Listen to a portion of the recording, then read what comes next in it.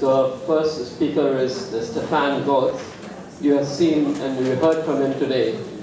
I do not need to introduce him further, but he is one of our ex-president for the International Society for Reproductive Surgery and fallopian tube.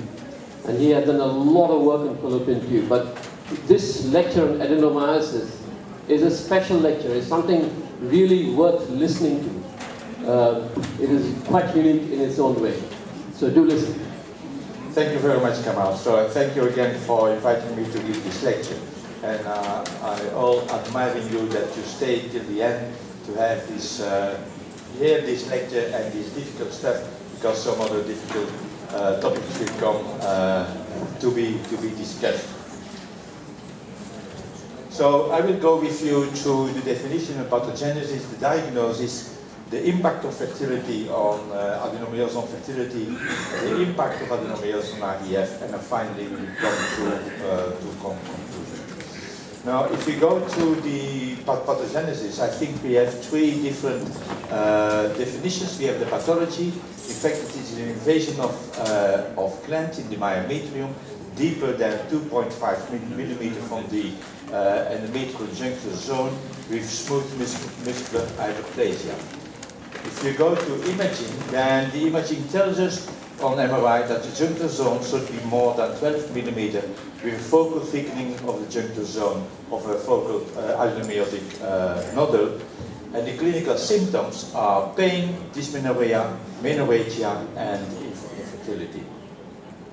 Now, in fact, what happened was that initially adenomyosis was an histological diagnosis.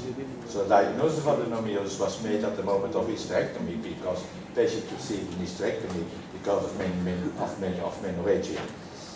And based on that, the incidence varied between 5 to 70% on this patient, and it are all retrospective studies. Now, with the introduction of the indirect imaging techniques as ultrasound and MRI, in fact, adenomyosis becomes a clinical entity, and it will make us life very difficult, because we really do not know how to handle this. And because women are becoming older, but they're coming to see us to become pregnant, the older they are becoming, the more higher the incidence of adenomyosis will be in these patients. So the sophisticated techniques of indirect imaging and MRI and the concept of archimetra makes from adenomyosis a totally different world. We didn't exist 15 or 20 years ago. Now, if you look at the junctional zone, and probably you know, is in fact the layer which is just under the endometrium, and which can easily be seen on MRI. And now with 3D ultrasound, if you have really an expert in ultrasound, you can also see it on ultrasound, on 3D ultrasound, where you have a coronal view. And in fact, if you look at the myometrium, you have the inner myometrium and the outer myometrium. The inner myometrium is the junctional zone, and the junctional zone is of Mullerian origin, while the outer myometrium is from non-Mullerian origin. So it's different. So, and the junctional zone also is hormonal dependent. So there will be some contraction of the junctional zone depending upon the cycle phase the patient is. This I already have said. So the presence of endometrial glands, the reason why it's inside of the myometrium is mostly due to a trauma, which can be iatrogenic at the moment of DNC of uterine surgery in some cases. But there is also the problem of uterine pathology, which in fact creates auto-traumatization of the junctional zone. Now, if we look at these contractions, this is a 2D ultrasound, and you see how the contractions of the junctional zone are going here, and depending on the phase of the cycle, these contractions are going from the cervix up to the fundus in the late follicular phase at the moment of ovulation. And you're going from the fundus till the cervix in the late luteal phase at the moment of menstruation. And we know that in patients with adenomyosis and endometriosis, from publications from Leyendecker and Koens, that this peristalsis is completely disturbed in those patients with endometriosis and adenomyosis, which results in a much higher retrograde menstruation in those patients with much higher reflux of menstrual blood in the patch of Douglas. So these are the contractions which you can see here. The inter-observer variation is very good, and also the inter-observer variation. So with 2D ultrasound, if you if you take time, you can see these contractions and you can measure the contractions. You have about 4 to 5 contractions every 10 minutes, which means 1,000 single contractions at the end of each ovulatory cycle. This results in a local inflammation and proliferation of the basal endometrium into the uterine wall. And so we have not only an invasion of the endometrium into the myometrium, but we have really a displacement of all fragments of endometrium into the intramural part, because the cystic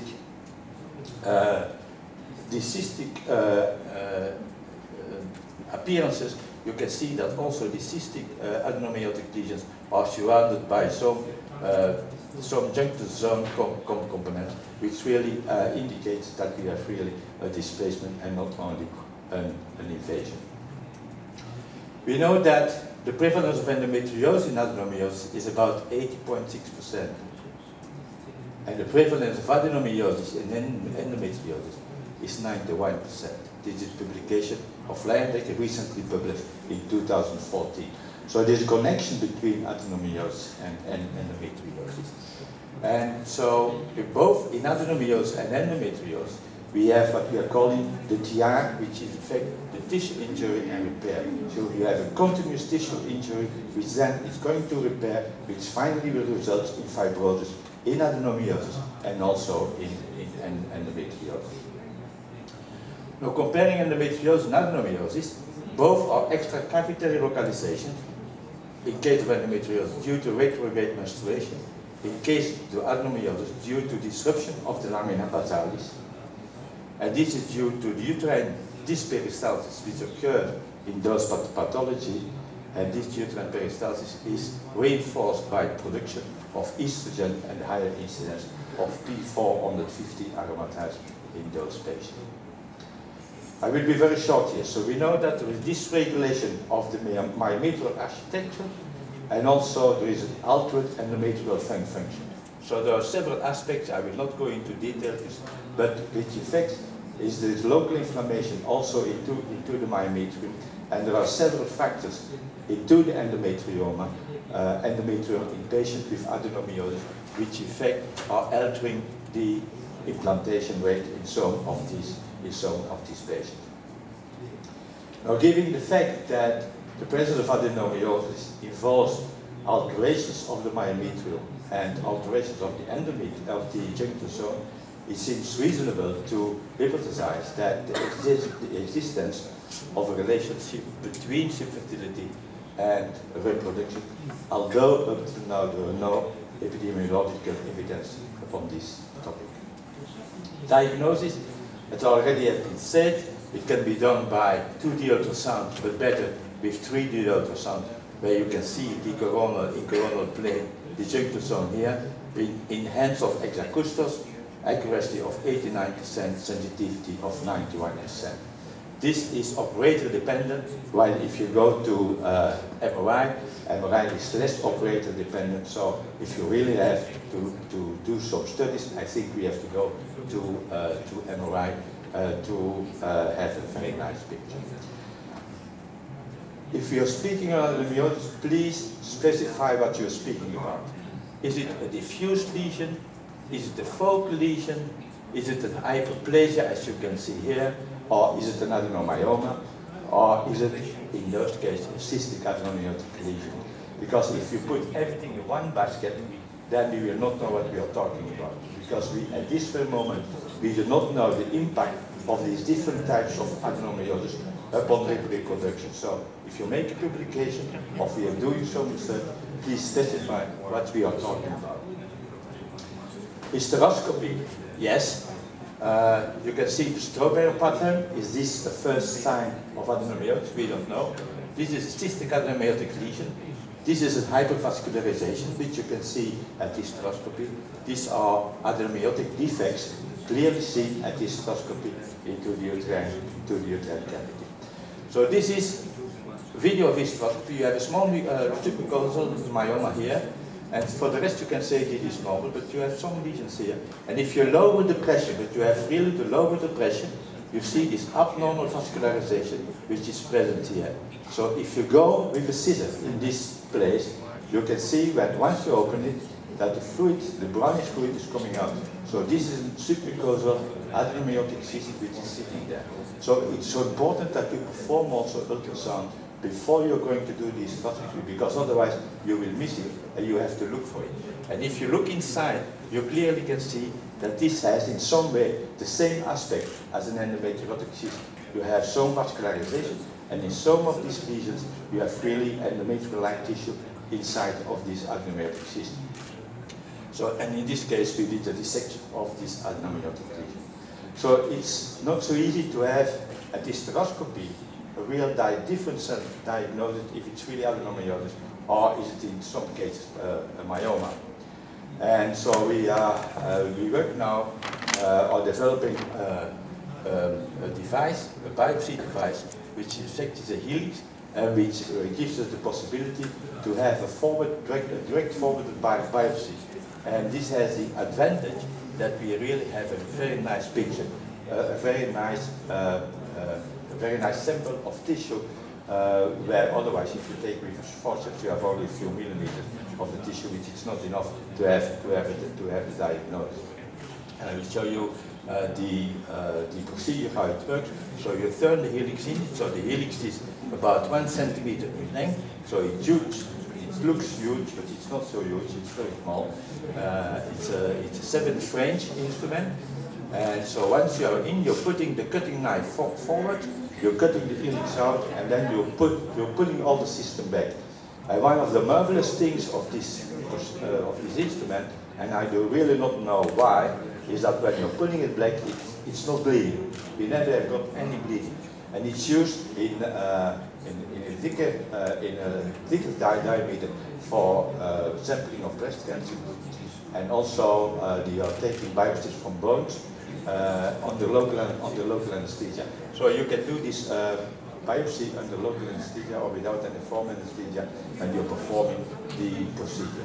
So this is a small hole which stays there. So we have now a tool where at least we can do some research, because if you look at the juncture zone on normal histology, the normal histology cannot see the difference between the outer myometrium and the inner myometrium. So you really need some other tools, immunohistochemistry, to do this examination. So which is the impact on fertility? We know from a publication from Jan Broosens that in case of subfertility, dysmenorrhea and menorrhagia, the incidence of adenomyosis in those patients is about 50%. I already told you the correlation between endometriosis and adenomyosis, so there is a very high incidence of adenomyosis in patients with adenomyosis. Impairing the probability of spontaneous conception in data where they are operating patients for deep endometriosis and where they are performing some colorectal resections. When adenomyosis is present, then you can see that the pregnancy rate in those patients afterwards is lower than in patients when there is no adenomyosis present. These are the same data from Alistair, where you can see in association with adenomyosis that the pregnancy rate is lower than when there is no adenomyosis. So if you remove surgically adenomyosis, you increase your pregnancy rate. These are recent data published in 2016, where you can see that when you do surgery plus gestrinone, this is A, that your pregnancy rate is much lower, it's much higher, than when you do only surgery or when you give it only gestrinone.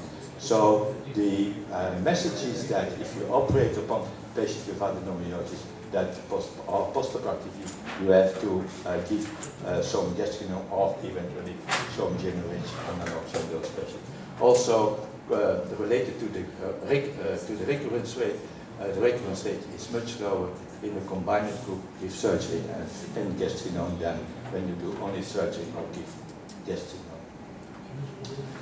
So what is the impact of adenomyosis on IVF?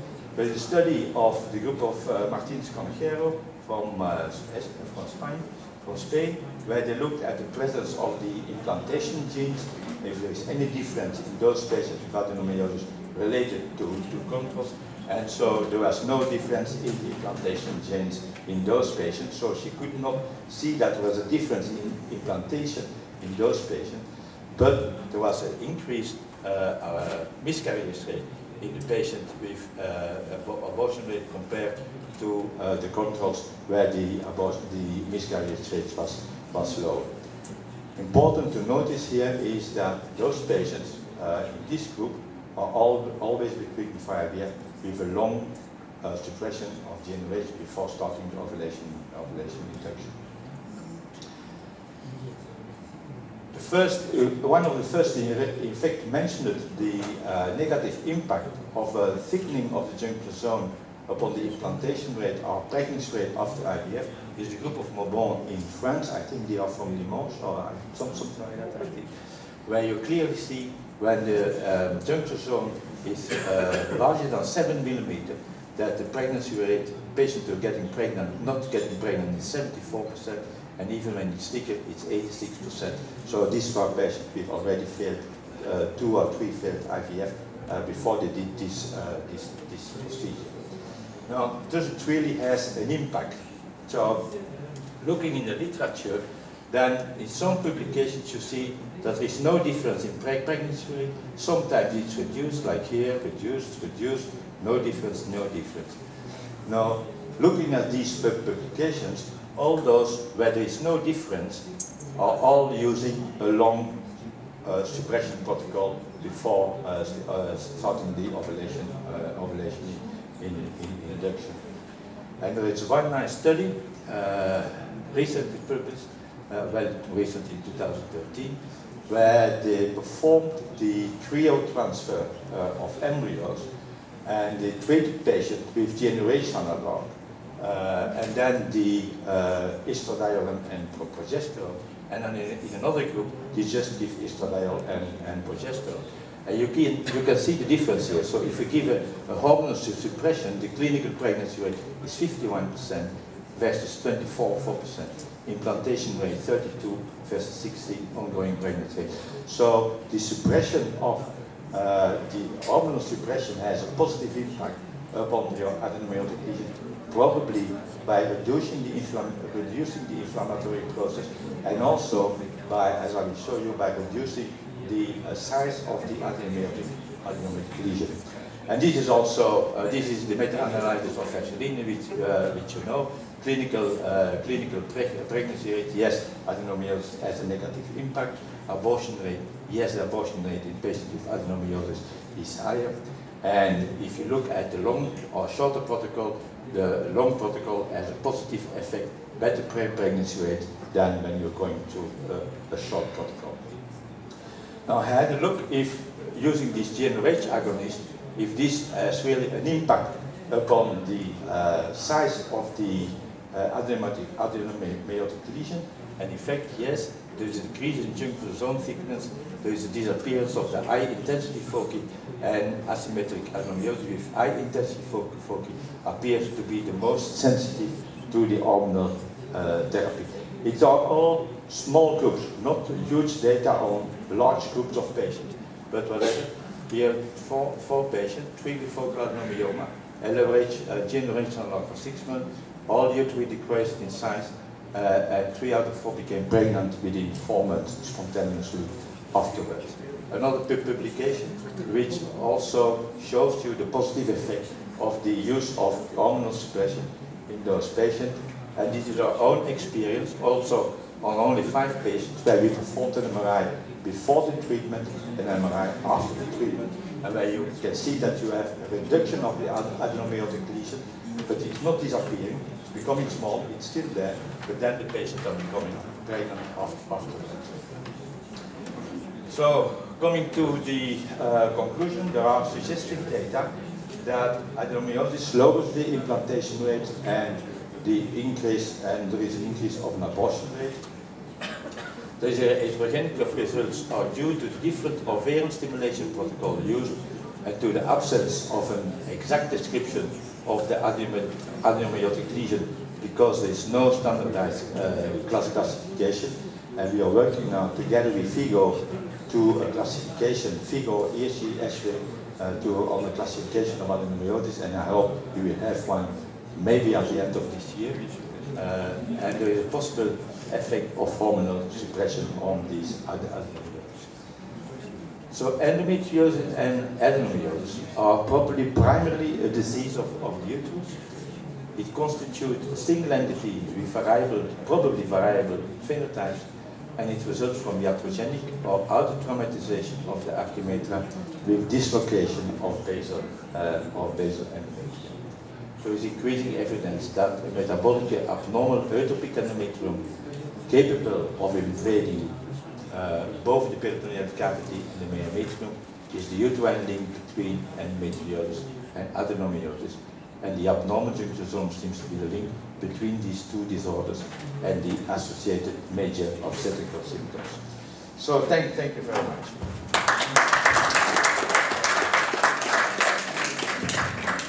Questions? That was a fantastic lecture.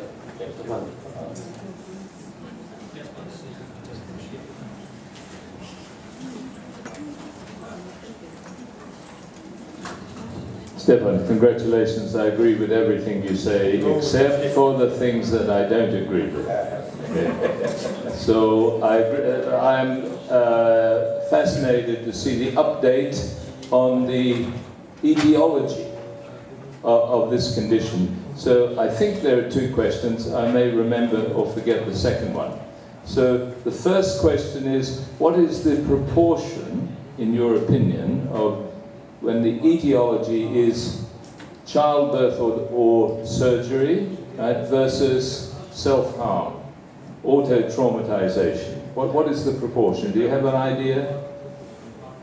Is it 90% to 10% or 50-50? I think if you see in multipara, those multipara have also... And then multipara is childbirth. Yeah, I'll finish with that, yeah? Yeah, but what we are seeing is mostly auto-traumatization, because most of the patients didn't have got any... Yes, nulliparous, yeah. No surgery, or some surgery. No surgery. Nulliparous, and what proportion do you think is this auto-traumatization? I think with surgery it will be 10 or 20%. No, that's surgery, but no surgery. Auto-traumatization alone. In patients with endometriosis, it's very high. In patients with endometriosis, okay. To 60%. Now the second question I remember, is the incidence of adenomyosis increasing? It's increasing because we are seeing the patient at a later age. So when they are coming to becoming pregnant, then they are already 35 years or 36 years, and you will find more adenomyosis in those patients than in younger patients at 25 years. Okay, so last question. Sorry, and if I'm going back 20 years, yeah, that's where I want to go. Then we didn't see this adenomyosis, but we didn't have these tools to detect it. But we had histopathology. We didn't look. We had histopathology at the moment of hysterectomy. Is that enough? Well, we didn't have histopathology before. Any other questions? Thank you very much for the fascinating lecture. You know the spiritome, isn't it? The biopsy thing. Do you do that under ultrasound guidance, or are you just going, because it is a centimeter, you said, is there any risk of perforation? Mostly we are doing ultrasound guidance. It's the easiest way. And so we also, sometimes you have intramural cystic adenomyosis, which you cannot see when you do hysteroscopy. So, but when you do it ultrasound guidance, you can go on ultrasound to the cystic adenomyotic lesion. You're pulling back your spiritome, and then you have a way where you can go with hysteroscopy to the cystic. In your clinical practice, you're doing it mainly for the research purpose, or in your clinical practice do you do that? For the moment, it's only on diagnostic procedures. We cannot say at this very moment that it's really treatment. So what we are seeing, if you remove adenomyotic cysts, like I didn't show you in detail, or even when you coagulate with bipolar and adenomyotic cysts, if you do a control hysteroscopy after 8 to 12 weeks, you always see the lesion where you have been operated. That in contrast with a big myoma, that the cavity is completely normal. So the pathology is completely different. And maybe this adenomyotic lesion is invading the junctional zone, which you do not have with a myoma. I think. Any further questions? Thank you, Stefan.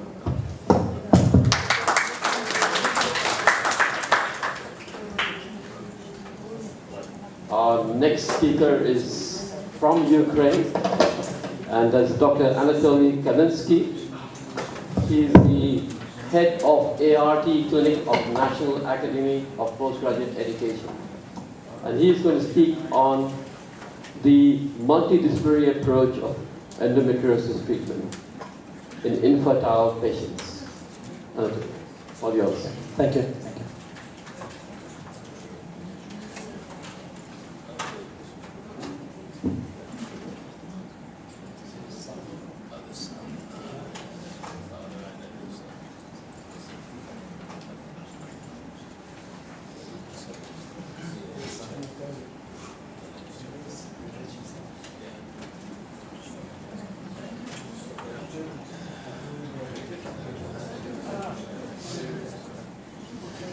Good afternoon, ladies and gentlemen, dear colleagues. First of all, I'd like to say thank you for our colleagues who comes from Europe to us.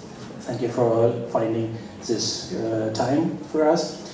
Thank you for the possibility to share with you our knowledge. And as a director of clinic, IVF clinic, I'll try to speak about endometriosis, which is one of the big problems with patients with infertility. I'd like to start some slides about everyone knows information about epidemiology, that endometriosis is a common gynecological disease. As you can see, a lot of people suffer in the world and also in Europe, in Ukraine also. The incidence of endometriosis ranges from 20 up to 80% among operated patients, and during the laparoscopy, diagnostic laparoscopy, we can find more up to 90% of endometriosis. If you can see, there are a lot of infertility due to endometriosis. So by the localization, we can find everywhere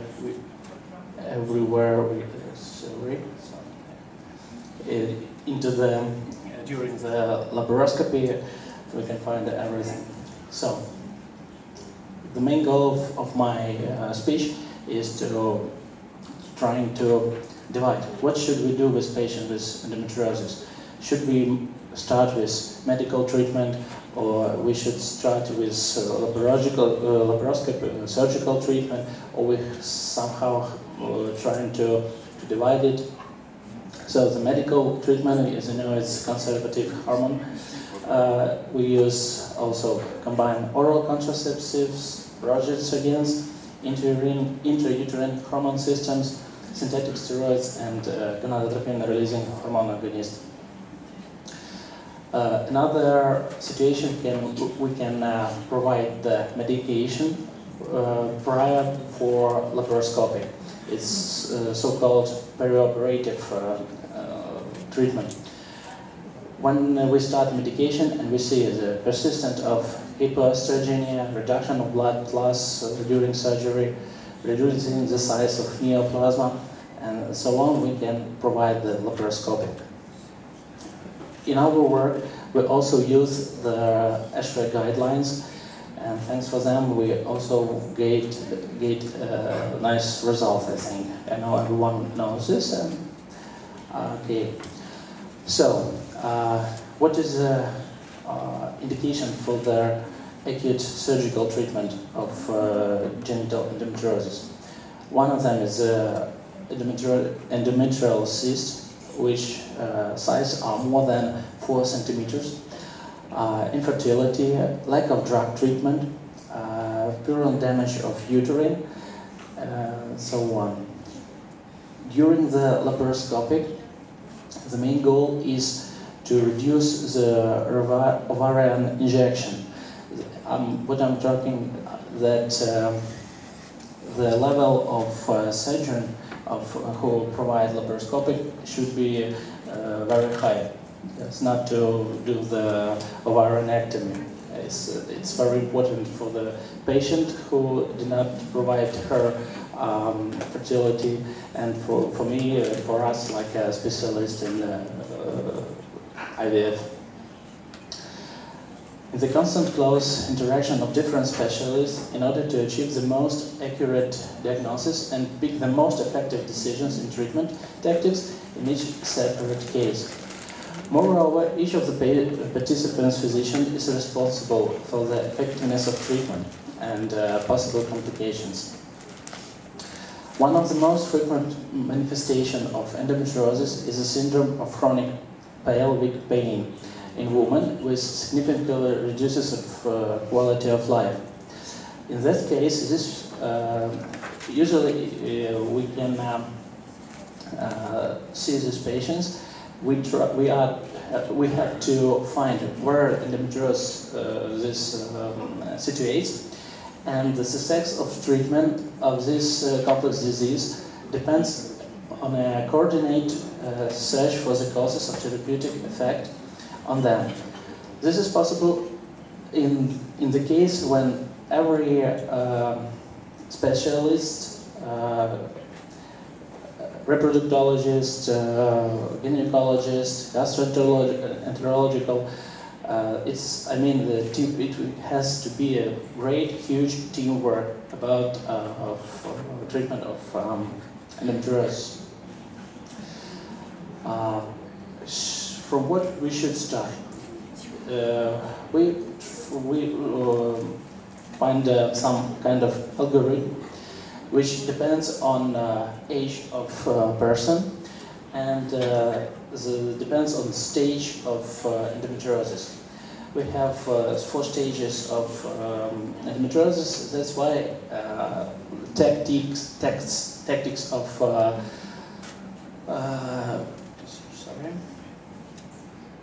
tactics of treatment a little bit differs. As you can see, the first stage, the second, the third, and the fourth one. And if you can see, the difference between the first stage of laparoscopy, is it need or not, and the second, should we use the IVF immediately, or we can give a chance of pregnancy by themselves. Based on our experience, one of possible plan of managing patients with infertility associated with endometrioid ovarian cyst, we had some patients which has a cyst less than 3-4 centimeters, and we I can give one advice. I don't know our experience, that we provide the examination, we find this cyst, then we make the cyst puncture. After that, depends on the age and situation of infertility. We provide the IVF, or we make a possibility for them to make pregnancy by themselves. We had 3 months ago one patient who has 38 years old. She had endometrioma 3 centimeters. We provided the cyst punction. For now, we have 8 weeks of pregnancy. They made it themselves.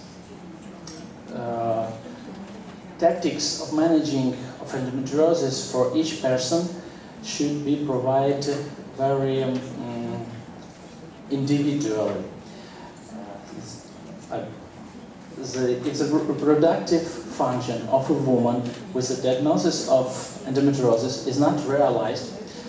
Such patient should consult a reproductologist before starting treatment to preserve the fertility potential and possibility of pregnancy. And for each person, we are trying to find her own managing of treatment. And I'd like to show you our last clinical case. We had a patient, 30 years old. She had infertility. She had, during the examination, bilateral ovarian cysts more than 6 centimeters each. She had a dysfunctional menstrual cycle. She had a low progesterone and high IMH. We provide first laparoscopy. Also, during laparoscopy, we find a very huge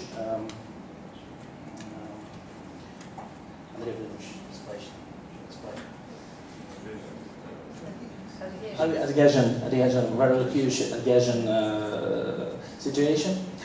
But we provided the bilateral cystectomy. After removing cyst, she provided 3 months the differulin. Oh, sorry.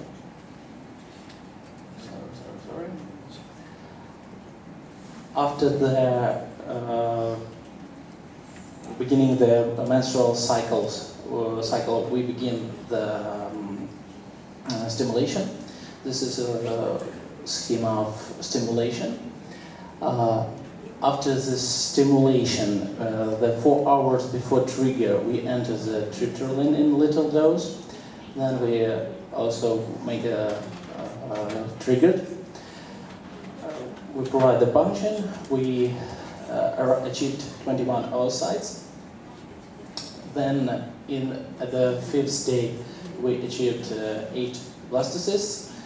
We performed the transfer by 2 of them, and we achieved pregnancy. Now this patient is pregnant. I think everything will be fine with her. Thank you very much.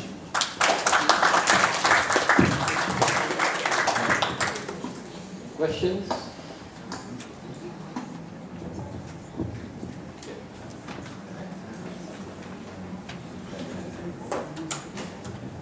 Дякую, цікаво. А ви робите подвійний тригер для пацієнтів з ендометриозом? І агоніст, і ТГ? Це останній випадок. I can answer in English, okay? We are trying this schema with patients with endometriosis and with polycystic oocytes. It's the first time which we received nice result, but we only begin to prove this schema. And another question about the needles. For aspiration of endometrioid cyst, which diameter of needles? Because such needles as we use to occipital trial, they often can't. They are so small. You know, we use the same needles and we get the results. But after the aspiration of endometrial moss, I can change the needle, or in this place I move spirit, and then put it again back.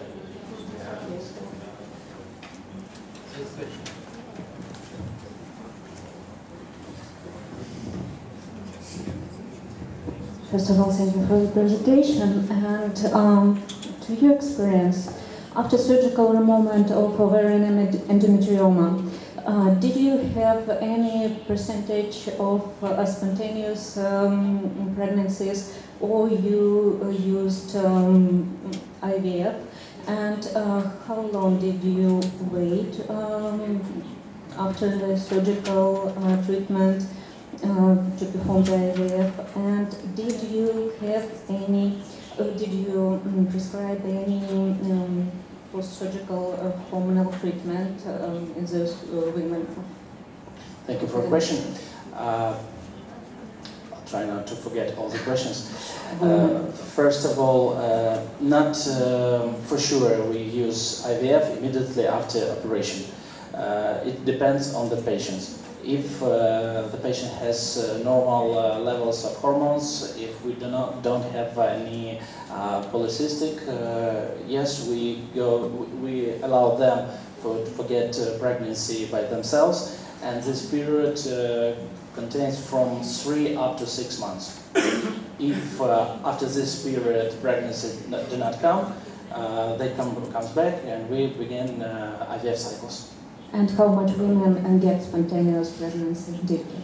I don't know exactly the amount, but I think the percentage is from 40 up to 60% who get their own pregnancy. Thank you.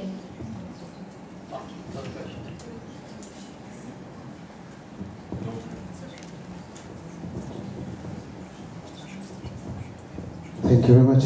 One short question about the very recent approach to all groups IVF patients with endometriosis as well as adenomyosis in the latest data from the ESHRE 2016 from Helsinki, Finland. As recent data show us that there is a strong approach to segmentation protocol in all group of these patients. Get an embryos, freeze all strategy, provide for all of these patients 3 or 6 months of agonist or gonadotropin hormone procedure, and after this embryo transfer of frozen embryos. What do you think about it? Thank you for your question. For now, we don't use these tactics, but I think we will begin to use it in the patient who has more than 35 years. And now I don't have anything to tell you about this, something about our evidence, but we will learn and then I'll share with you. Thank you. That's it. Thank you. Thanks a lot, Nancy.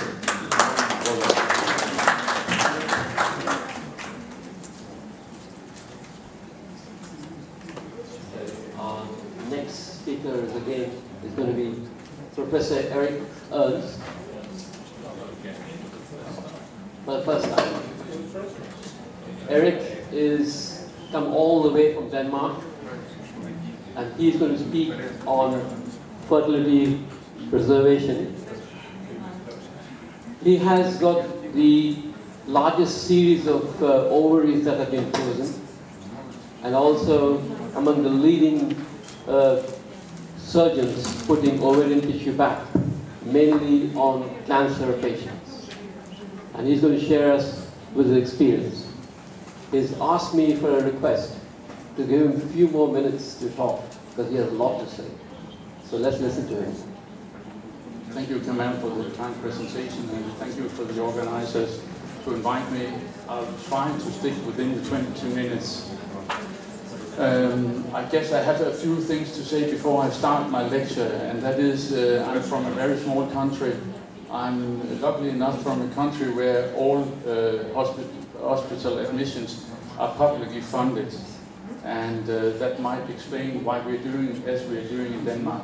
Also in Denmark, if you are infertile for different reasons, you are allowed to have at least 5 IUI treatments, and that followed by 3 IVF treatments.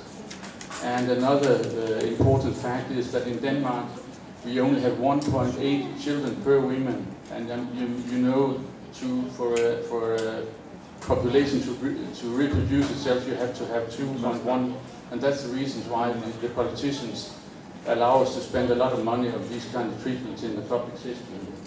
And another thing you might wonder about how people do what they do in Denmark is that the average age in Denmark for having the first child is as high as 30 years of age.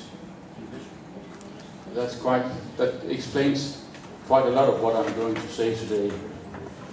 Okay, I declare no conflict of interest, and my talk is about fertility preservation techniques, and you might ask the questions, why focus on fertility preservation? Well, one of the reasons is, of course, that the survival rates of young cancer patients has increased dramatically. Most of all because of the modern chemotherapeutic regimes. In these 17 years I have been dealing with ovarian cryopreservation, the survival rate for Hodgkin's diseases has increased from 90 to 95%. And I mean, that's the hard part of it. It's easy to increase survival rates when it comes to cancer, when you're talking about increasing from 45 to 55%. But increasing the survival rate from 90 to 95%, that's the hard job to do. Of course, you're all familiar with the fact that a female is born with a certain number of oocytes. They cannot be replenished, and there's a dramatic decrease with age. I just mentioned that gonadotoxic regimes for cancer is the most important background for freezing ovarian tissue or cryopreservation of embryos. But in a few situations we also freeze ovarian tissue or embryos when we know that the female is from a family where they face premature ovarian failure, very often in the late 20s. Childbearing delayed to later in life, so-called social reasons for fertility preservation, are not allowed in Denmark, but it's quite common nowadays in Trump's country. I know if you are a young CEO employed at Google, for example, or Apple, then the company is offering you 2 or 3 cycles of IVF treatment before you start your job. And also some of them offer it ovarian cryopreservation before starting in the job. You might divide fertility preservation methods into the well-established and the more experimental ones. Of course, the well-established method is, of course, embryo cryopreservation, and in situations where you have to irradiate the pelvis, you can transpose the ovaries to the pelvic wall. Less well-established methods, some would still say experimental, is of course oocyte cryopreservation, ovarian suppression by anti-hormonal treatment, and ovarian tissue freezing. And the last point will be the main issue of my talk today. Of course, the effect on the ovaries of gonadotoxic treatment is depending on the kind of chemotherapeutic regime, whether you combine different gonadotoxic pharmaceutical preparations, the duration of the chemotherapy, and of course also the age of the female when she starts having gonadotoxic treatment. The alkylating agents listed up front here are the worst ones. The antimetabolites are not that detrimental to the ovarian function. I just mentioned that most of the candidates for ovarian cryopreservation is, of course, cancer patients, Hodgkin's lymphoma, non-Hodgkin's lymphoma, the solid tumors, Ewing sarcoma, and Wilms tumor. But we also, to our department, have referred young females with autoimmune diseases like acute glomerulonephritis, systemic lupus erythematosus, and so on, facing treatment with gonadotoxic treatments. In a few occasions we have frozen tissue from young females going through repeatedly surgical procedures for endometriomas when they are in the risk of losing the rest of their ovarian reserve. You're all familiar with embryo cryopreservation, so I won't spend time going through that, but just saying that, of course, in very young females or children, this is not applicable. It also demands semen from a husband or the use of donor semen. And in a few cases, you cannot postpone treatment as long as 2 to 3 weeks, the time it takes to do an IVF treatment, especially not in the hematological cancers. Very often when we have young females referred to the department, we are told that they had to start chemotherapy tomorrow or the day after. And in these situations, of course, you cannot offer standard IVF treatment. Ovarian transposition is a very old technique. When you go into the literature, meta-analysis is not conclusive. Most of the studies are not the most important ones, and by the most important studies I mean time to pregnancy studies. That should be the golden standard when you look at it. Most studies just deal with return of menstrual cycles after irradiation. Turning to the experimental methods, oocyte cryopreservation. Now that we do not many labs nowadays use the long freezing protocol, but they use the vitrification technique, and because of that, the survival rate of freezing unfertilized oocytes has increased dramatically. So this might be an option. Ovarian suppression. There has been certain periods where it has recommended the use of GnRH agonist or antagonist before chemotherapeutic regimes, and to be frankly, I don't really understand the rationale behind that when you consider that more than 90% of the follicles in an ovary are primordial, and therefore they are unresponsive to suppression. So, in my opinion, it's more or less a waste of time, or at least it do not offer that much when it comes to survival rate of oocytes. We started out in 2000, and we have now frozen approximately 900 cycles, and we have just last week carried out the number 100 autotransplantation. Mind you, when we take out an ovary before chemotherapy, we only freeze the cortical tissue where all the antral follicles are. We have started freezing some of the immature oocytes from the primary and the secondary follicles, but that's an experimental approach. The idea about a unilateral ovarectomy before chemotherapy is, of course, to freeze the cortex with all the antral follicles. As you can see here in a young female, there are so many primordial follicles that even there might be a loss during freezing and thawing, there will still be many surviving oocytes. Just to show you that in a very young girl, 7 years of age, there's an abundance of primordial follicles, and so there's so many follicles that can be frozen. And the youngest person we have operated on was a 3 months old girl, and I'll show you pictures to illustrate how small an ovary is in a child 3 months of age.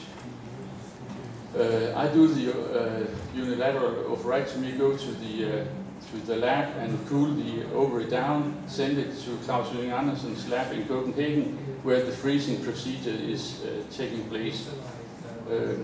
The cortex is divided into small pieces, and they are frozen separately.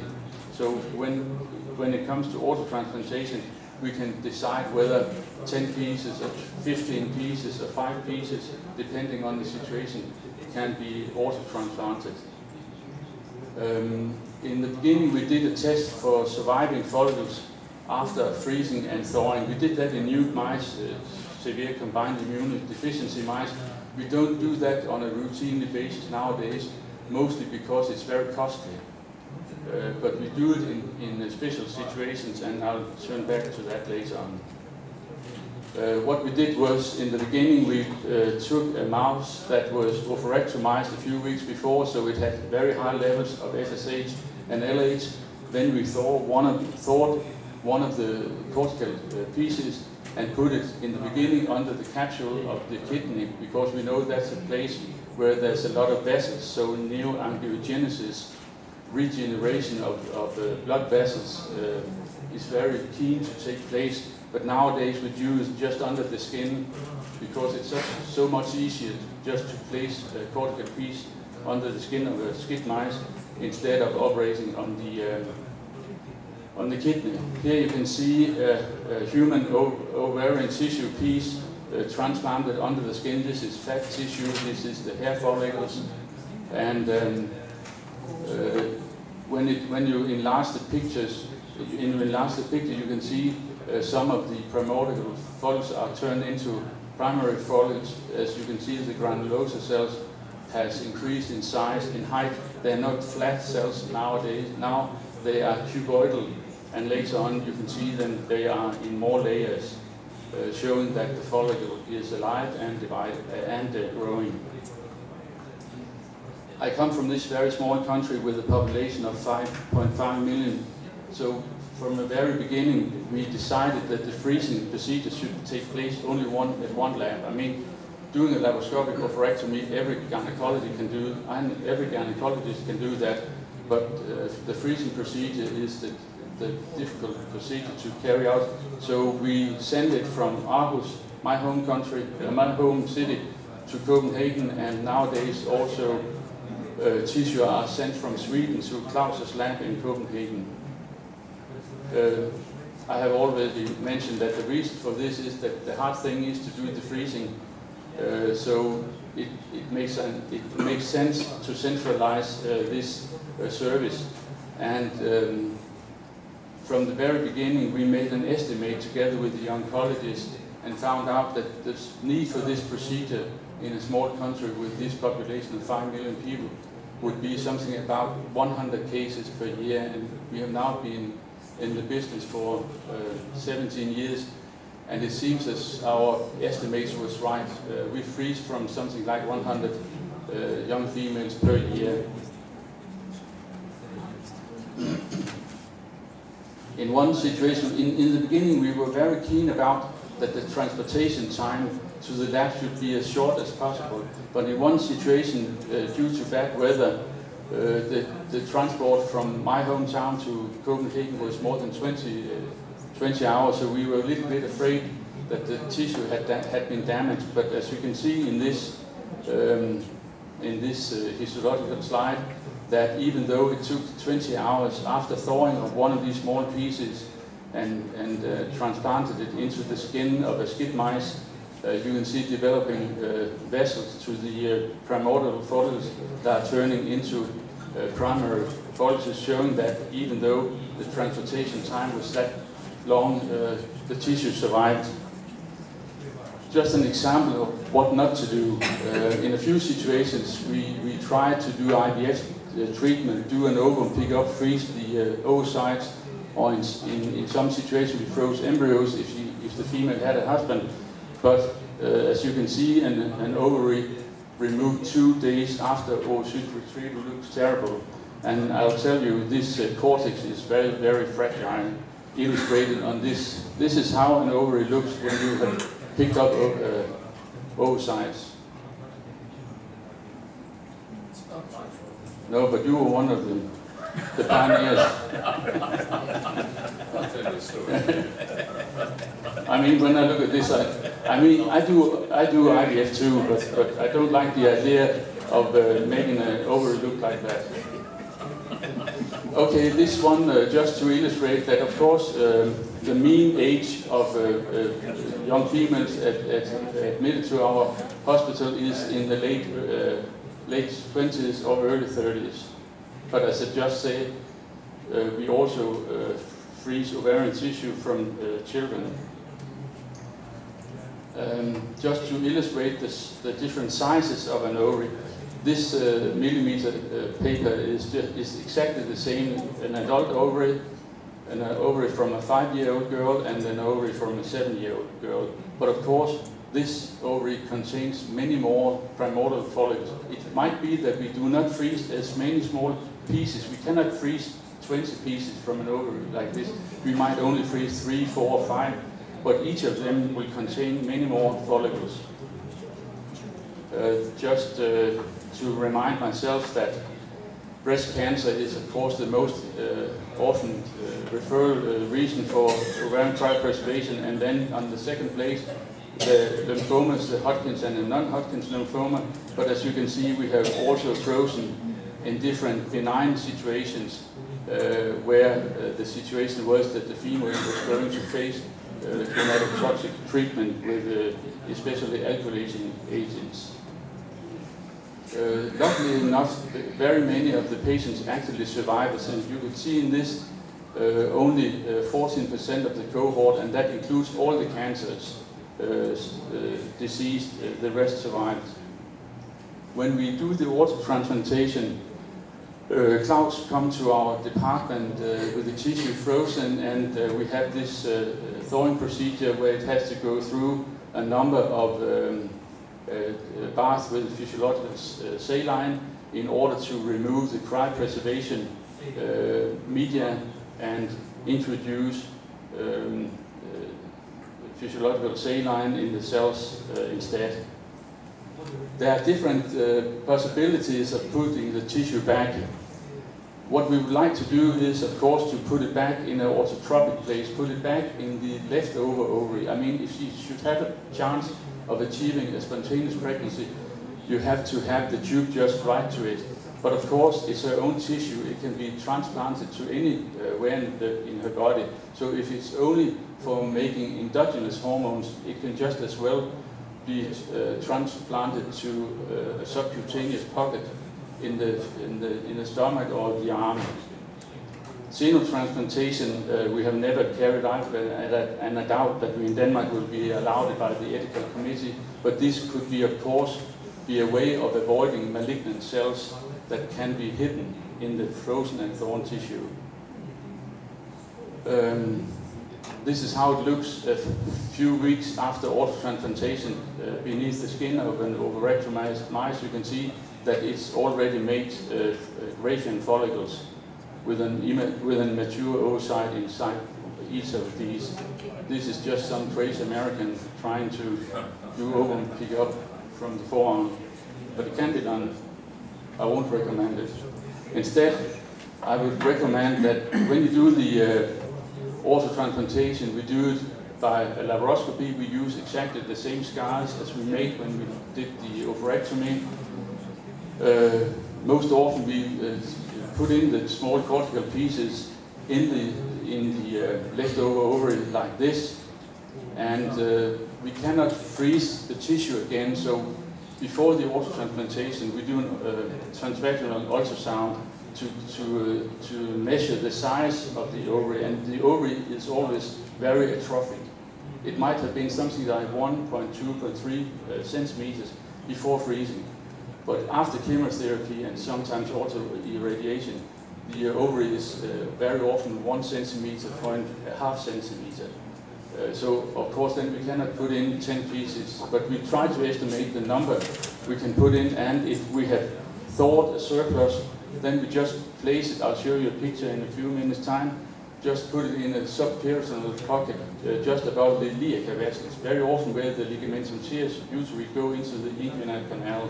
That's very easy to find using transvaginal ultrasound later on if you go for an IVF procedure. This is how it looks. We use, as I just said, the same scars. We make a very small laparotomy, gently drag next to the surface, put in the thorn pieces of cortical tissue, put in a few stitches, and then slide it back into the abdomen.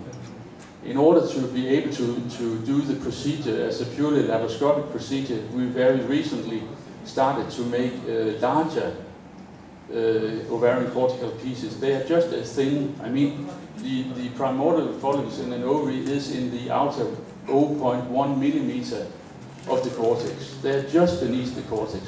So it makes sense to make larger. I mean, it's the width of the ovary that makes it possible to do the cryopreservation technique.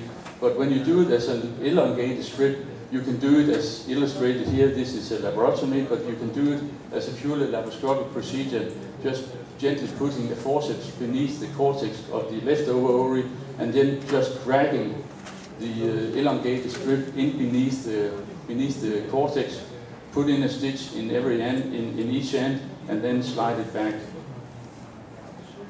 This just to illustrate, if we had a surplus of cortical pieces, we just put them in this pocket just above the iliac vessels, which are situated here, put in a few stitches, and then an oocyte aspiration can be can take place just as illustrated here.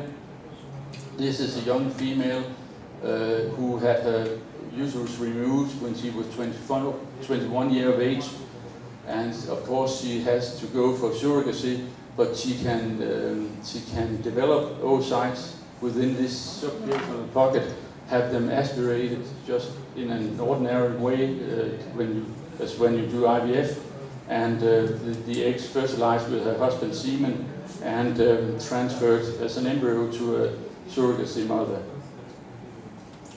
Just to illustrate that in the very beginning, of course, we did only cryopreservation, but as you can see here, the number of young females coming back for autotransplantation is increasing year by year. To summarize, all women we have autotransplanted up till now have regained the ovarian function. It takes something like 12 to 16 weeks, and in the beginning we could not figure out why it took that long until we came to think about that that's the time an oocyte takes to go from FSH independent growth to FSH dependent growth. That always in the literature is estimated at something between 110 and 130 days. So that makes it reasonable to say that the developing oocyte will not survive freezing and thawing. It's the primordial that survives, and they need these 3 to 4 months of FSH independent growth before they can be recruited and become a mature oocyte.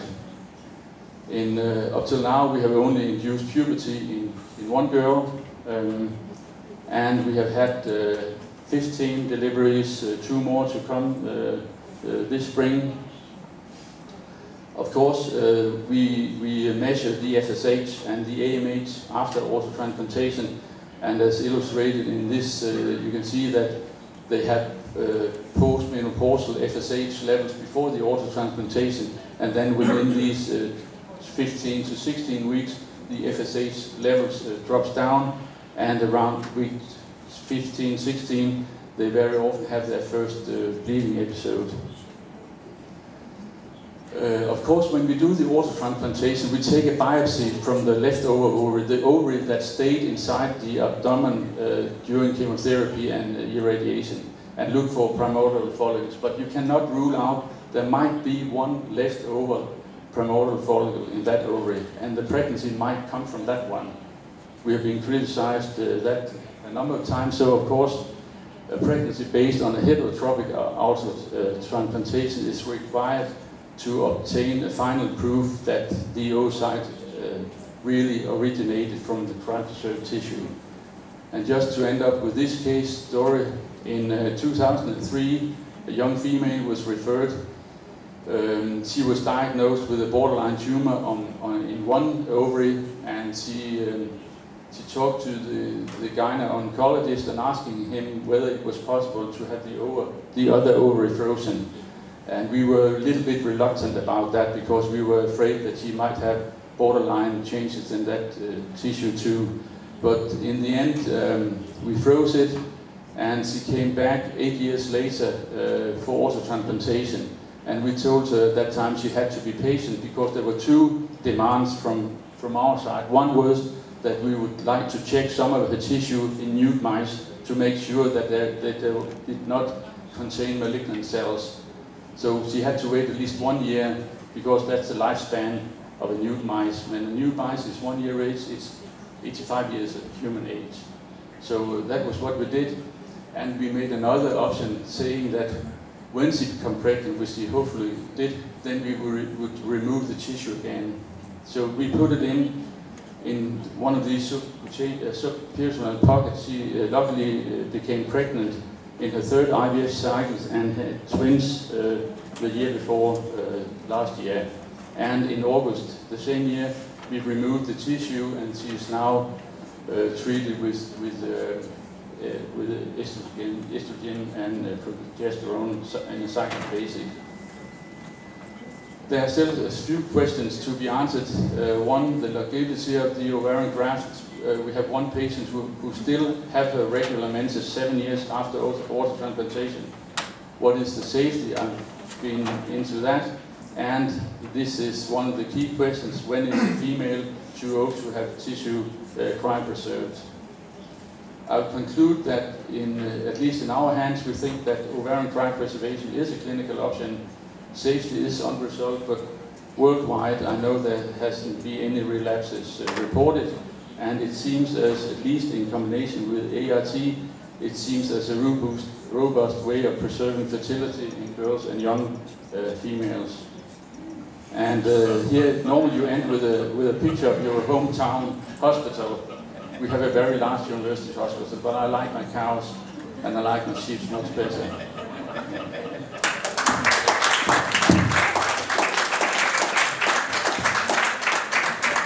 That was fantastic. I'll allow only one question because we gave Eric 5 minutes extra to speak. So, yes, please. Thank you very much. One very short remark in defense in method of cryopreservation and vitrification of our site. As well as I know, in our clinic, in our country, majority clinic from Europe, this method is absolutely sure the routine method, not experimental. Pregnancy rate, fertilization rate, blastulation rate, live birth rate is absolutely the same comparing the working with fresh eggs, in my opinion. What do you think? I'm glad to hear that, and I mean, my argument nowadays is that if there's time to do an oocyte pickup and freezing of blastocysts, you should do that, of course. But this might be an option in young girls and in females, very, very young. Thank you.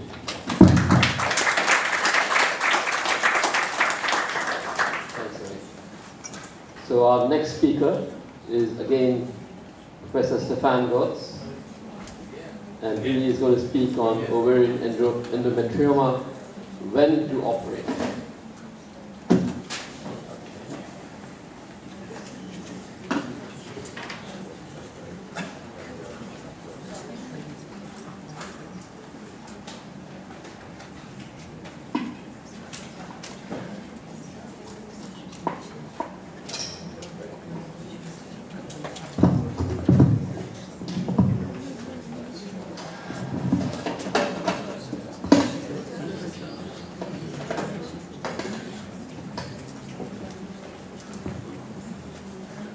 So it will be the last time, Dennis, that you have listened to me.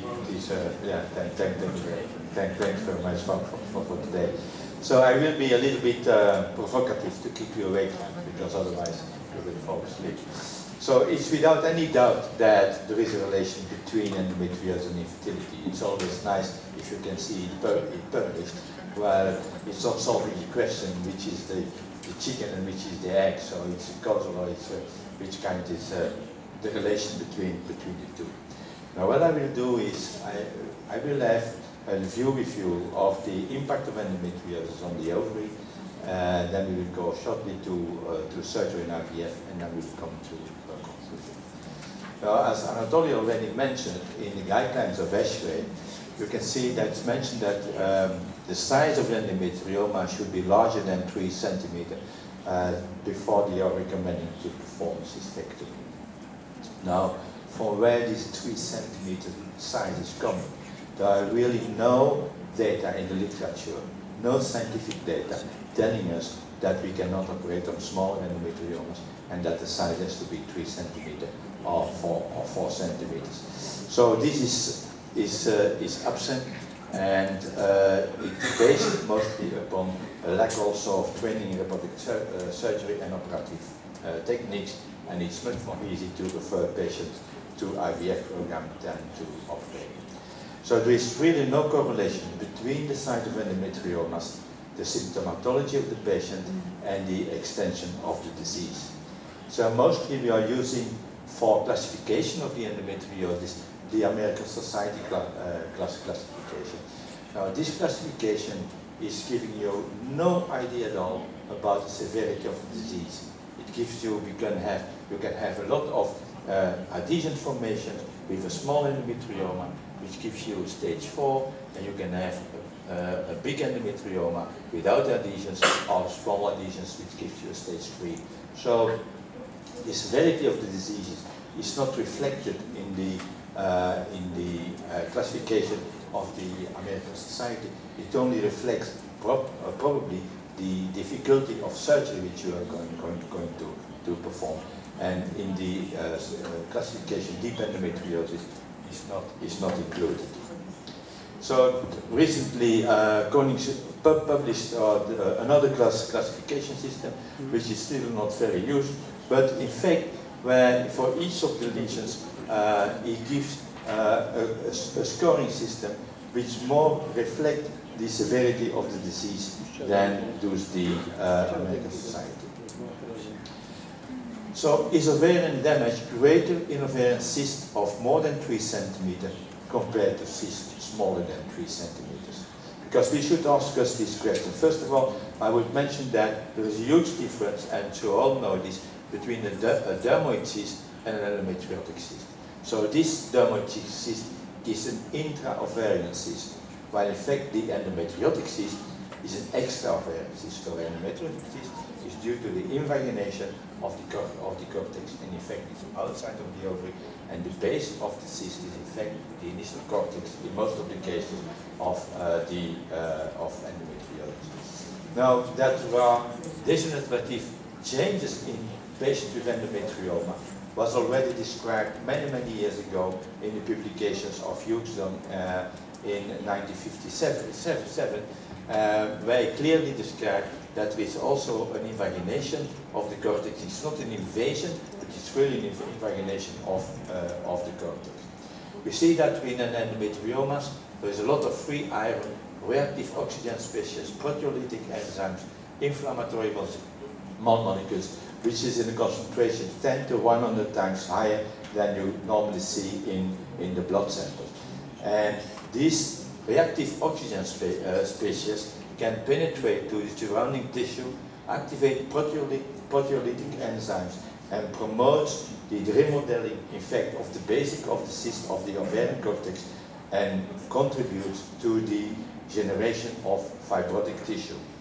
And maybe this generation of fibrotic tissue is responsible for the lower concentration of follicular density in those patients with endometriosis. And the recent theory of Gerson wave from Shanghai is that you have a continuous inflammatory injury of the tissue, which finally will finalize in fibrosis of the tissue in endometriotic patients and in adenomyotic patients. And his last publication shows clearly that in all the patients with endometriosis and adenomyosis, that you have a very high concentration, even abnormally high, of platelets in those patients, and that probably these platelets plays an important role in the final causal factor of the progression of the disease of adenomyosis and endometriosis. So ovarian endometriosis cyst progression is characterized by a continuous infiltration and invasion of the ovarian interstitium surrounding the cyst and resulting in injury to the ovarian tissue structure and vascular distribution. So you have the fibrosis and you have the microvascular injury, which is present in those patients. And in the publications of Kitayama, which has been published with a group from Jacques Donnet, this fibrosis was clearly present, and also, and this was already present in smaller cysts, smaller than 4 centimeters. So early diagnosis and intervention may be beneficial in women with endometriomas to protect their ovarian function. And this is a slide that I received from Jacques Donnet, where you clearly can see the chocolate fluid, you can see the endometrial epithelium here, and you can see the huge fibrosis in the smaller cyst which is present in those patients. It's without saying that in patients with endometriosis, if you compare the anti-malarial hormone concentration to a normal fertile patient, that without any surgery performed, that the concentration of anti-malarial hormone of ovarian reserve is decreased in those patients. So endometriosis damages the ovarian reserve, And it's probably an early sign in young women of advanced ovarian dysplasia. Now we can ask us the question, is this anti-malarial hormone decrease, is it influenced by the size of endometriomas, yes or no? So going through the literature, this is a publication by Giampolino, and looking at endometrioma with a size of less than 5 centimeters and endometrioma more than 5 centimeters. And if you see at the basal anti-malarial hormone level, you see that in fact there is no difference between the small endometrioma and the larger endometrioma, probably indicating that the negative impact of the endometrioma already is present in the smaller endometriotic cyst. It's different when you have bilateral cysts. There the impact of the anti-malarial hormone is much higher in patients with bilateral endometrioma than when you have only a unilateral one. And you can see the huge difference between the non-endometriotic cyst and the endometriotic cyst, where the impact of on the ovarian reserve is much more pronounced in those patients with endometriosis than without. I already showed you this morning that in those patients with small endometriotic cyst, you have active lesions inside of the endometrioma. And again, this is another picture which I give you, where you can see in the smaller cyst of 2 centimeters, this neoangiogenesis is present, and endometrial-like tissue which you can see here. So already these are signs that already in the small endometriotic cyst, it's very aggressive, and already in those cysts you can have this fibrotic process which is going on and responsible for the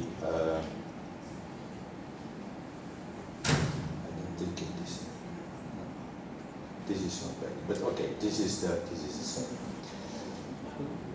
So one of the problems is that if you see the time which is between the first symptoms and the final diagnosis of endometriosis, then you can see that it takes about 4.7 years before the first medical consult. So we have to make also the patients aware that she has to see the doctor much earlier.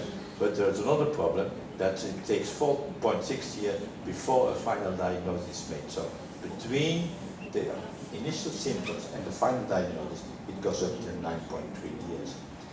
And so I like to mention this. In adolescents, it's important that we make an early diagnosis, because probably in adolescents, the endometriosis which we are seeing there is much more aggressive and different from the endometriosis which we are seeing at a later age in those women. And you can see that it's not only minimal endometriosis which you see in adolescents, but that also stage 3 and stage 4 endometriosis is present in those adolescents. And in all those patients, we are starting with a normal cycles like this, and at a certain moment, we are faced with a status like this. So we are missing all the steps between. We are not paying attention. The patient is not paying attention, and the doctors are not paying attention. So we have to be much more careful in the examination and the anamnesis of our patient, and we have to create awareness of the endometriotic disease and the disaster of which can cause endometriosis. So on the ovarian damage, do size matters? I think there's no scientific evidence. I think the ovarian damage is already there in smaller endometriotic cysts compared to larger cysts.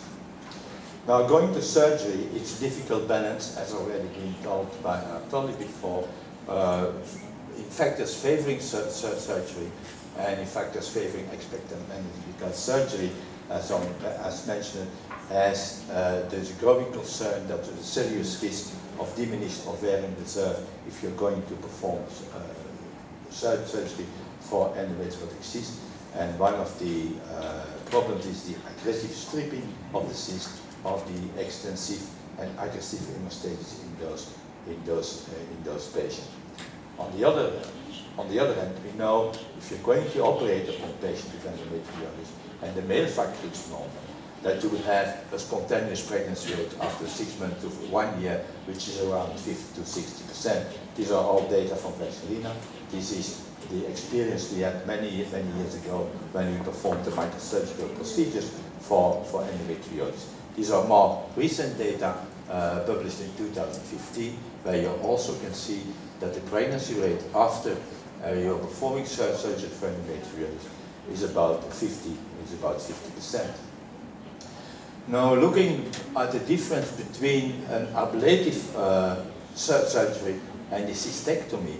So, if you look at the difference in cyst smaller than 5 centimeters and in cyst larger than 5 centimeters, then you can see that the negative impact of performing a cystectomy in the large endometrioma upon the ovarian reserve is much higher when you're performing cystectomy than when you're performing an ablative surgery.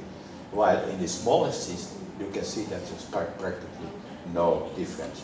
So, do size matters when you're going to perform surgery? Yes, because your damage which you're going to do upon the ovary, the ovarian reserve, is much higher when you're operating upon these larger ovarian cysts. And if you know a little bit of mathematics, then you can see that depending upon the diameter of the cyst, the total volume and the surface is exponentially increasing. In the cyst of 3 centimeters, it's 14.30, 9.43, and 4 centimeters it's already 9. So the larger the cyst, the higher your negative impact will be upon the ovarian reserve. And therefore, it has been proposed already many years ago that in case of ovarian endometrioma larger than 5 centimeters, a 2-step procedure should be performed, and this has been proposed, suggested by Jacques Donnet and by George Patters from Thessaloniki. And these are the results of of Jacques Donnet, where you can see ovarian volume and antifollicular count of the follicles in women without endometriosis and in women with it. So there is clearly a beneficial effect when you're performing it in a two-step surgery. These are the data from Paris. Also, when he called it a 3-step because he gives generation along between the first and the second operative procedure, and you can see that the impact upon the ovarian reserve is less when you're performing a two-step procedure. Now, the discussion about ablation and cystectomy is going on, but now with the new techniques are coming on, like the plasma jet, and this is a publication of Romain from France, where he compared the use of plasma jet versus cystectomy, and you can see that in using the plasma jet, the impact of the ovarian reserve is less than when you perform cystectomy. So cystectomy, in fact, gives you more damage of the ovary. We are now, for many years, we are using a bipolar probe, which is not coagulating so deeply when compared to a bipolar faucet, because the bipolar faucet is more detrimental for the context. This is coagulating very superficially, and it's going not deeper than 1 or 2 millimeter. And one of the advantages is that you have no carbonization at all. It is an instrument where you can rinse, irrigate, and where you can coagulate, and which is not expensive at all. Again, another publication comparing cystectomy versus ablation, and again you can see that the impact of ablation is less than the impact of cystectomy. Now, going to IVF, the size matters. Yes, size matters because if you have a very large cyst, it will give you much difficulties for performing the puncture. You will have less follicles to develop, and maybe you will not be able to reach these follicles for aspirating it. You have the risk of an inadvertent puncture of the endometriotic cyst, which is then coming into the follicular fluid, and also you have a risk of ovarian abscess when you are aspirating this endometriotic cyst, because this is different when you aspirate the follicles, because follicle is bleeding, and endometriotic cyst is closed. So if you bring in some infection, it stays in. On the other hand, we know if you're performing IVF, you can have less full follicles, but finally your pregnancy rate per embryo transfer will be the same.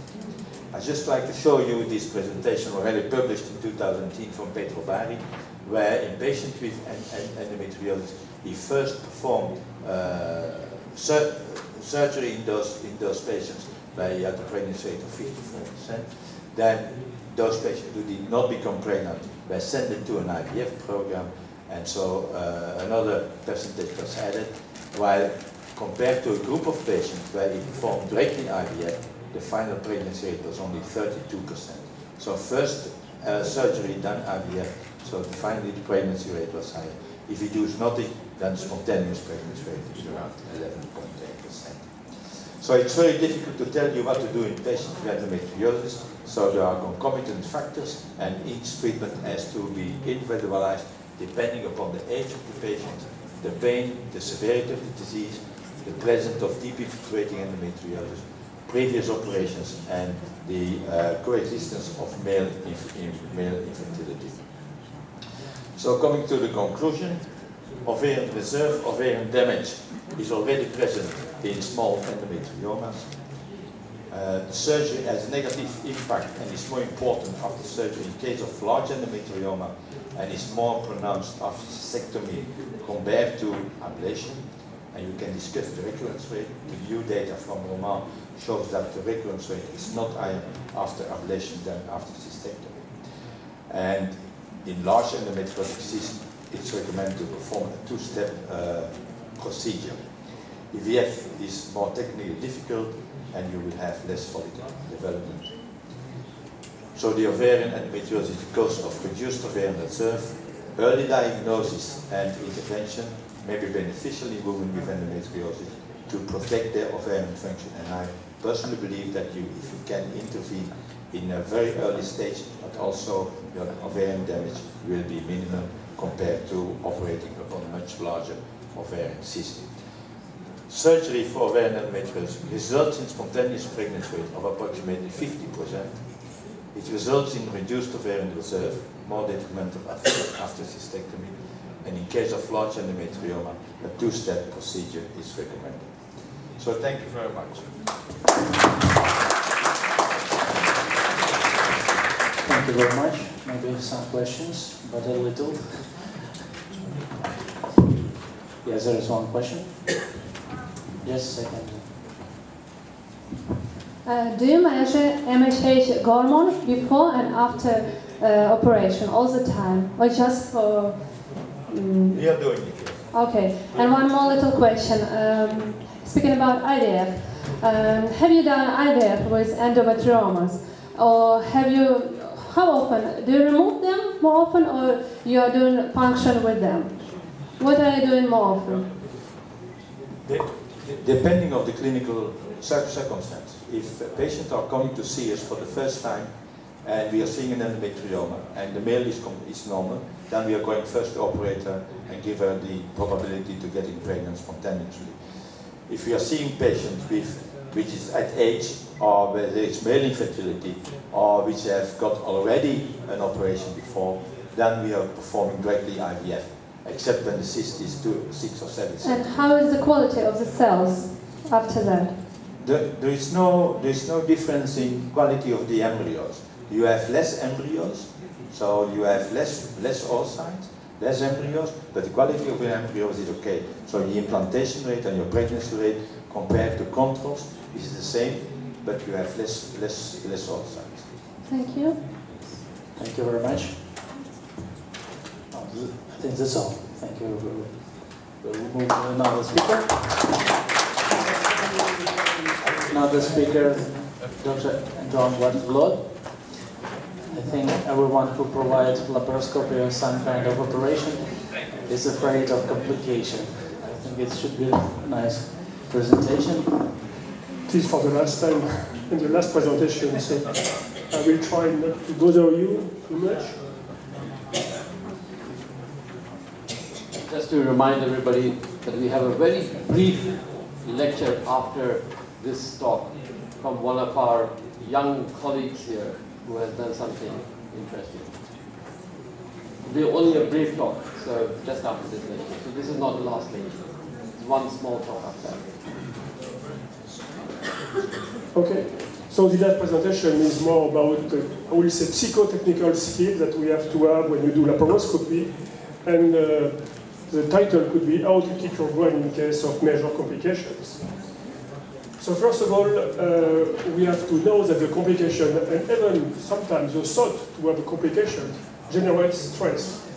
So the stress is normal, it could be useful, but it has to be minimized, that it is your surgical skill, has to be controlled, that it is a non-technical skill, and the problem is if the stress goes too far, because we will see that we have a very rapid decreasing of your surgical performances. So when the stress goes too far, suddenly in case of major complications, or sometimes chronically by accumulation of chronic stress, what happens?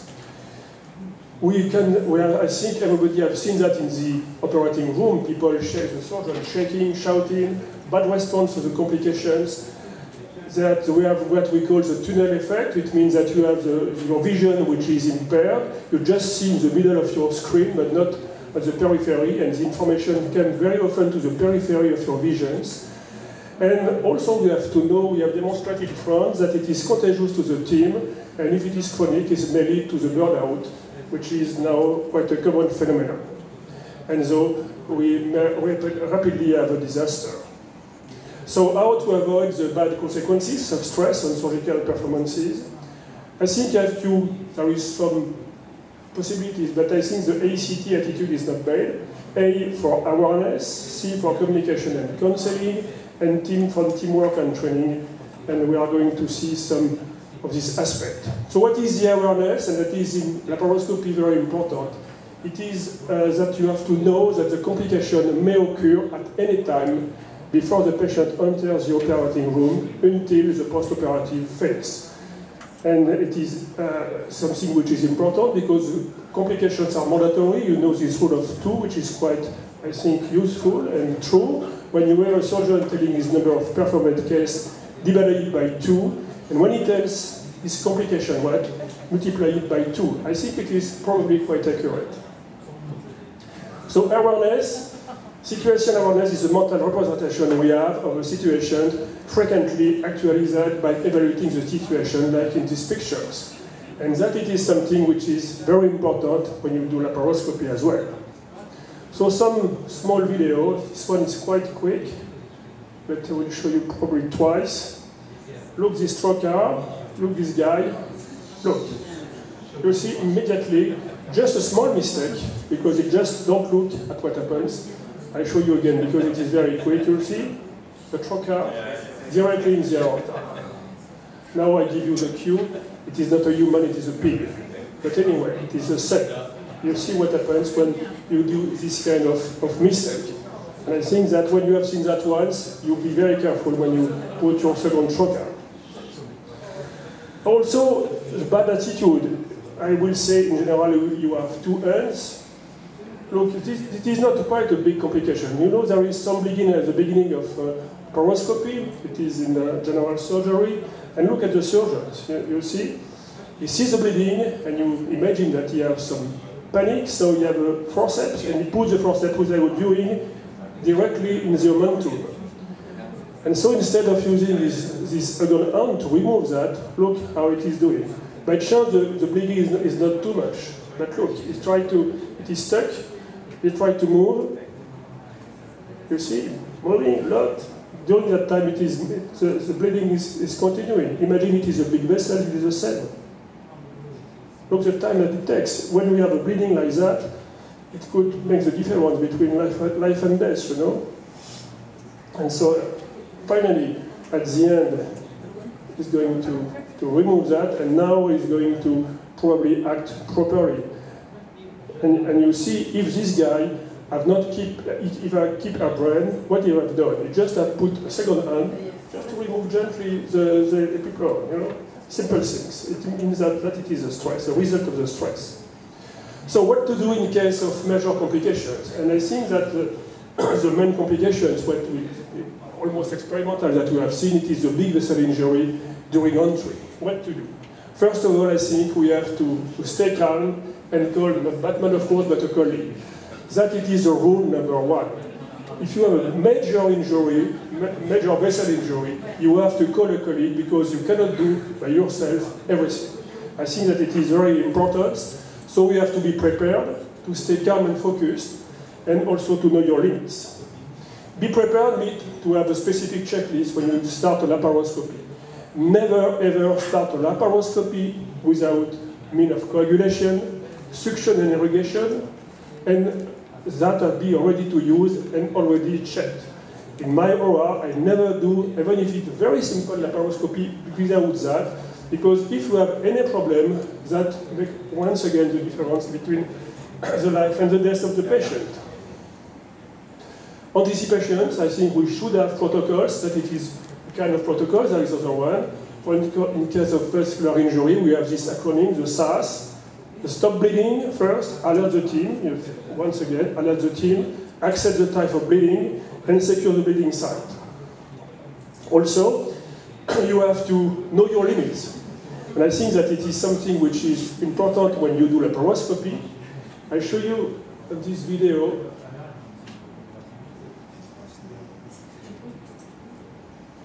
Okay, look. Yes, it is the use of plasma jet. We are speaking about that. Very efficient, but you have to be cautious. Look, a big bleeding, because it is an artery, big artery. You see this guy is good, so he does not panic. First of all, he controls the bleeding.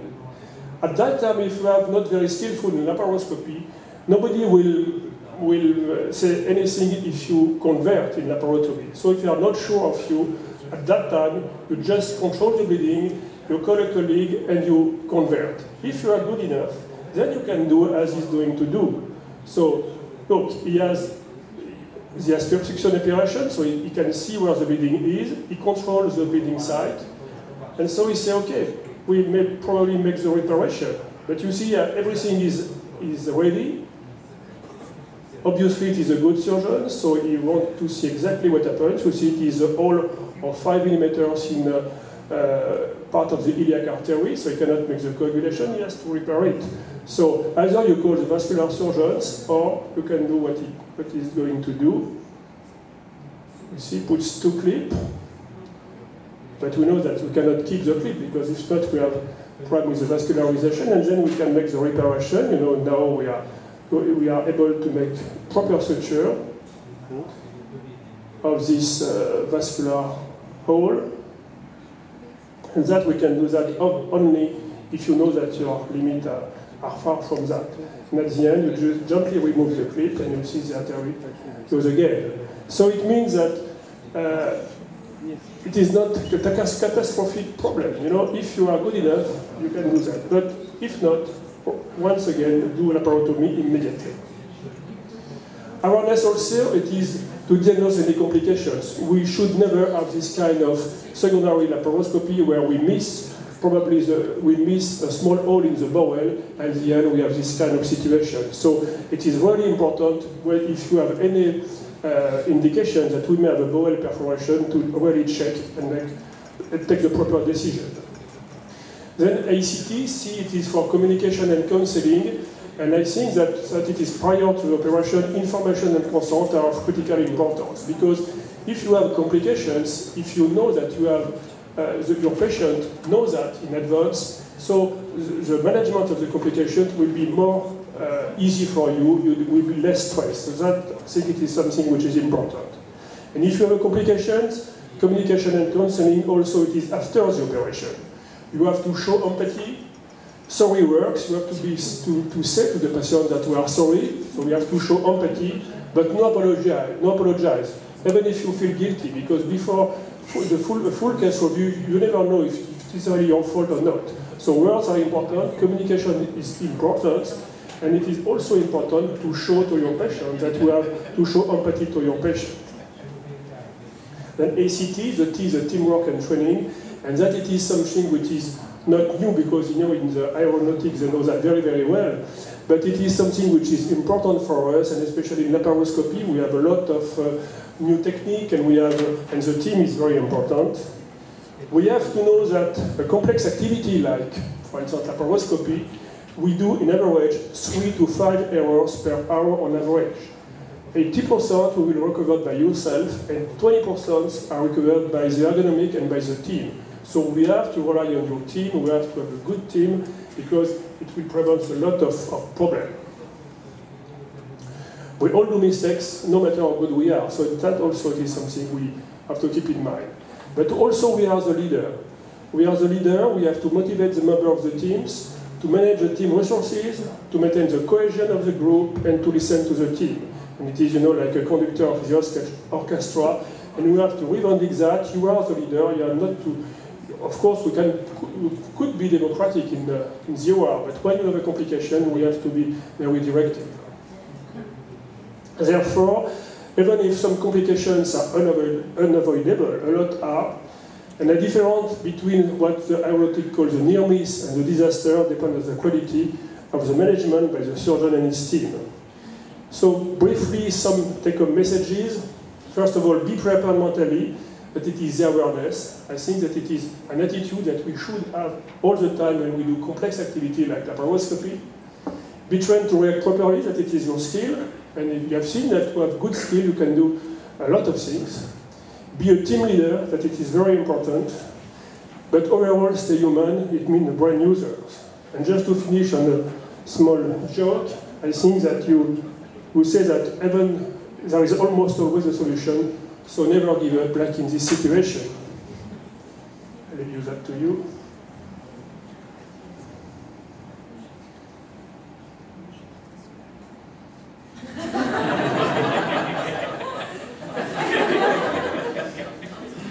Thank you very much.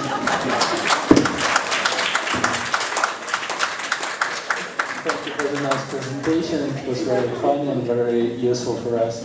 Maybe some questions? No, thank you again. Dear colleagues, please, the last presentation from our colleague from Odessa, Vladimir Dashechkin. He has 5 minutes, please. Take your time.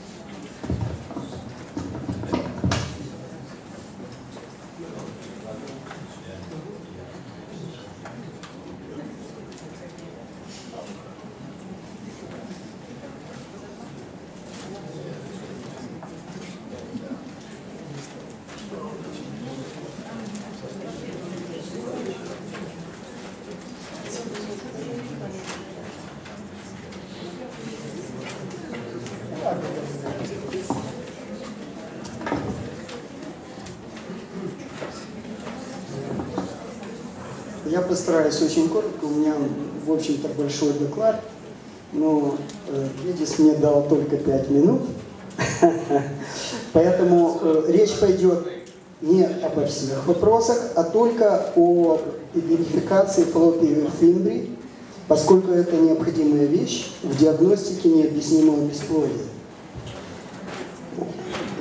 В диагностике, это для наших коллег, я в 2 словах скажу. Значит, одна задача – это уточнение функционального состояния проходимых фаллопиевых труб. Вторая задача, которую может позволить решить этот метод, это визуализация развития стигмы овуляции, ее различных стадий, для того, чтобы определить близость к моменту овуляции, что необходимо в натуральных циклах АВФ.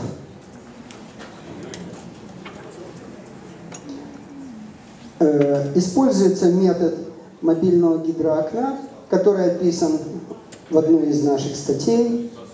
Я не буду останавливаться на задачах, у нас мало времени. Вот как работает метод мобильного гидроакустического окна. Пожалуйста. Здесь не используется ничего, кроме физиологических жидкостей. Это может быть жидкость после овуляции или какая-либо другая жидкость, эксудат, трансудат. Мы можем видеть буквально все отделы фаллопиевых труб. Вы видите interstitial junction, вы видите угол трубный, справа вы видите яичник, ампулу трубы и funnel, воронка трубы с фимбриями. Буквально пару слов о функциональном состоянии воронки. Первичные фимбрии, их 10-15, выдающиеся фимбрии аварика. Они, все эти первичные фимбрии, окружены secondary фимбрии, вторичными фимбриями, которые собираются капиллярным рисунком в продольные глубокие складки,